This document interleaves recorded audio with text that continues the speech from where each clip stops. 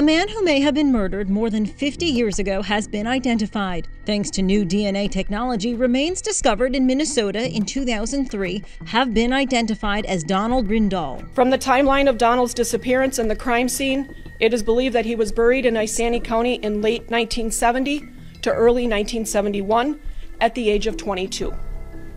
It is further believed that there may be still people alive today who know what happened to Donald in 1970. The sheriff's office believes Rindahl's death was a homicide, though it is still classified as undetermined.